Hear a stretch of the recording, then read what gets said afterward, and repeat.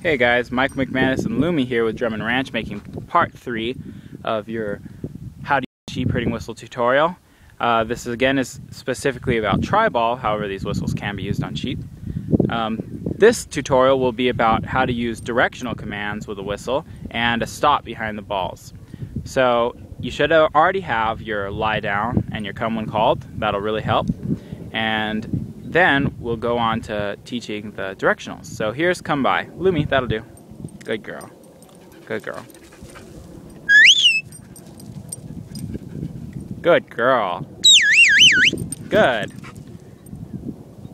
So that was come by, moving a clockwise direction around the balls. It's just from low to high. I'll do it again a few times. Again, if you're teaching this to your dogs from scratch, it would be the same way you would teach a verbal command. You would just take a piece of food and lure your dog around the ball.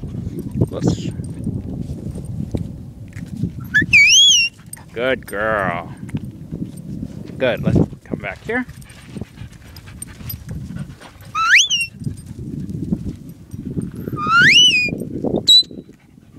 Good girl. So that, as you heard, was my command to stop and bounce behind the ball that she's closest to. So I have her trained to stop behind every ball, but sometimes I want it to be clear to her that's the one I want her behind. So I'll give her her command to move around, move around, move around, and when she's behind the ball I give that short little burst. And that's similar to lie down, but for me it means balance behind the selected ball. That'll do. Good girl. So now I'll show you a way to me, which is the opposite whistle. So come by was from low to high. Lumi, that'll do. Come here. And away to me is from high to low. Good girl.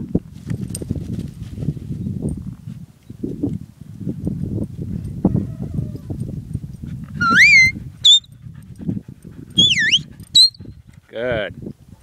Now I'll show you a mix of the commands like I just did, teaching her how to select the specific ball, and I like to throw the treat to her so she doesn't come to me.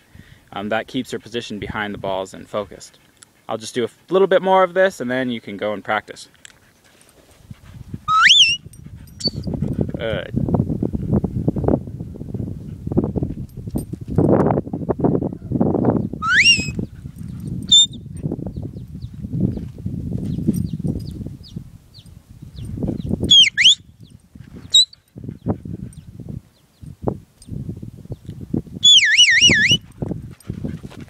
Good girl.